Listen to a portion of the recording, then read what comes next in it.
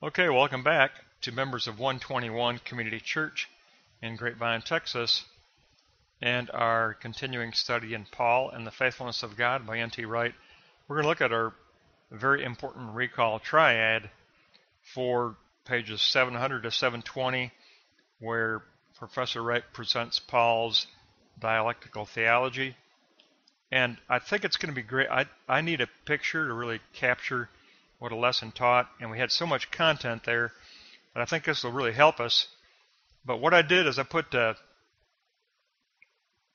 two New Testament concepts in each moment. The first Greek concept will be the Christology concept, and the second concept will be the pneumatology concept. So we'll have them both as we go through the 3 moments.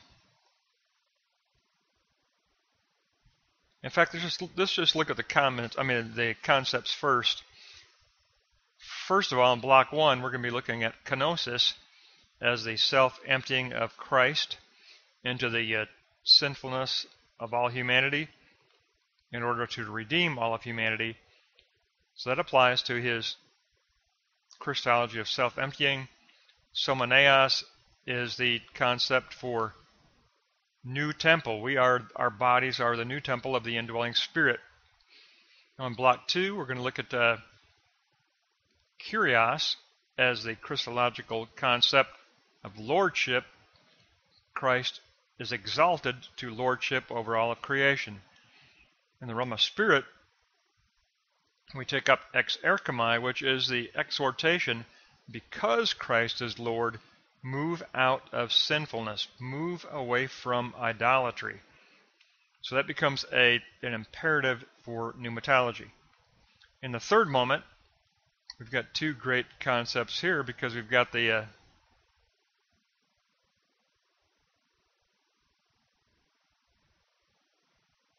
epikahistemi of Christology, where Christ does fulfill the prophecy of the returning Yahweh. He does fulfill that purpose of the restoration of kingdom. He is the restoration of the kingdom. He is the returning Yahweh.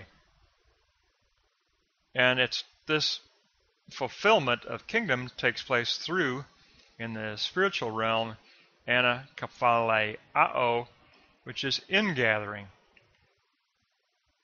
It's through the ongoing spiritual ingathering of all of creation into Christ that we move toward restoration and fulfillment of kingdom. So let's begin with block 1. We're going to take a look at the kenosis and somaneas. Philippians 2:7 tells us that this is the kenosis passage. Christ empties himself into humanity's captivity to sin in order to redeem all of humanity from curse. He became a curse to deliver humanity from curse.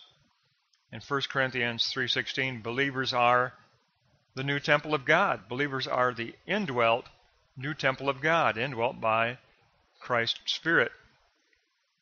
That is the realm of spirit within which we live. We live within Spirit, and Spirit indwells us. On block 2, we have Kyrios and ex erchomai. Romans 10:4-6, Christ is the teleosis of God's kingdom. He is the Lord. He is the Lord over all of creation, moving toward the eschaton, or the teleology of God's kingdom. In Ephesians 1:10, we see that Christ gathers all of creation into himself in order to redeem it. So this lordship is ingathering. It's lordship as ingathering. That's what it is. The lordship of Christ is a lordship of ingathering. In 2 Corinthians 6:14-7:1, Christ lives among the church.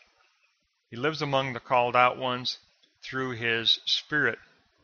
He indwells the church. He lives among the church. He leads the church, just as Israel was led in the first Exodus. On block 3, we take a look at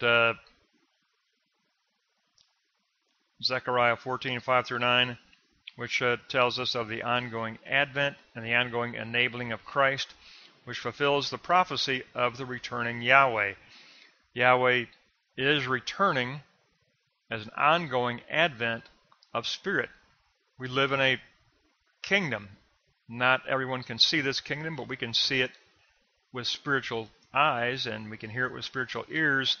And this kingdom is being enabled by the ongoing advent of the Spirit. Now, Ephesians 2:19 through 22, the ingathering of Christ's lordship is an ingathering under Christ as the alignment of kingdom, as kephale.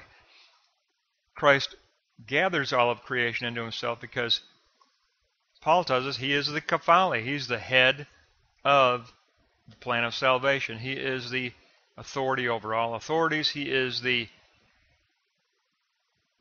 Son of God through whom creation will become new creation. He is kephale. He is kephale. So as kephale, Christ and Spirit both bring the kingdom forward to coming doxa glory. So there's this process of ingathering in order for all of creation to reach doxa glory, and creation will reach doxa glory as it is ingathered in the Messiah. So we've got a great, I just think, I need this help. I need a graphic picture to look at. That was a lot of content for that lesson, but we've got everything now. And really, 6 concepts. You've got the concept for kenosis Christology as self-emptying, somoneos, pneumatology as our bodies are the temple of God. Then you've got block 2, you've got Christology as the kurios lordship of Christ, and then the exerchomai, exhortation to believers to separate themselves from sin, separate from idolatry, because of the lordship of Christ.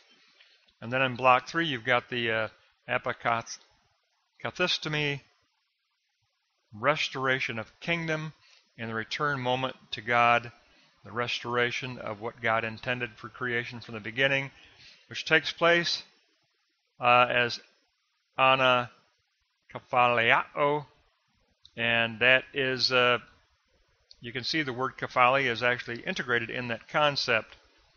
And it's through this ingathering into Christ as kephale that we come to reaching the eschaton of the doxa glory. The Father draws us to the Son. The Son gathers us in as a shepherd into ingathering within Him. And when we are within Him, our names are imprinted on the Messiah's heart, which happens to be the book of life, by the way.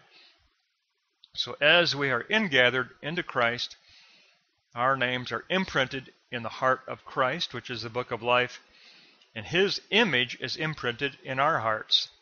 The image of Christ is imprinted in the believer's heart, and our name is imprinted in the heart of Christ, who is the book of life. So just get these 6 concepts together, and you have Paul's dialectical theology as posited by N.T. Wright. You've got his dialectical Christology and pneumatology both in these 6 concepts. That'll wrap up our recall triad. We'll pick up next time on page 721.